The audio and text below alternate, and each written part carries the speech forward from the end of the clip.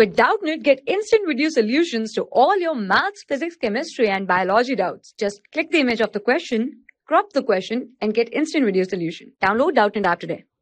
Hello everyone, let us start with our question.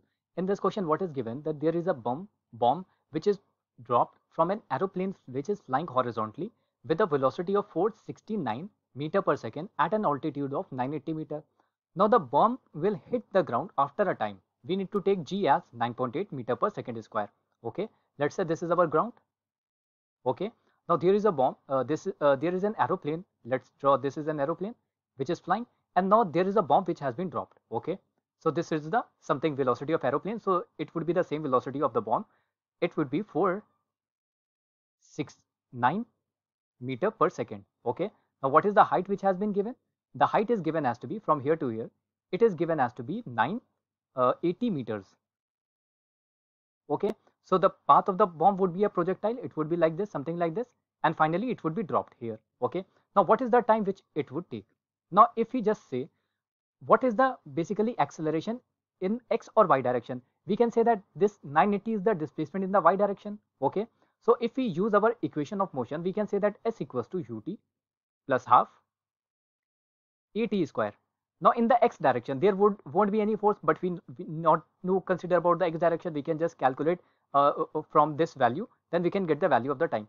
Now in the y direction, if we use this equation for the y direction, we can say that displacement in the y direction, this would be initial velocity in the y direction multiplied by time plus 1 divided by 2 acceleration in the y direction into time square.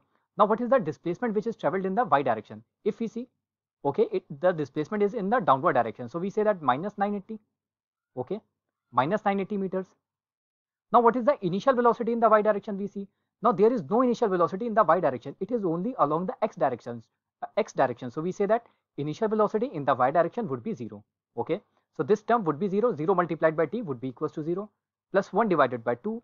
What would be the acceleration in the y direction? Now acceleration would in the y direction would be equals to g. Okay, it would be in the downward direction. Again, it is in the downward direction and g value is 9.8. So we take negative 9.8 into t square. Now if we solve this, then our if we just rewrite this, so it would be minus 9.8 divided by 2t square.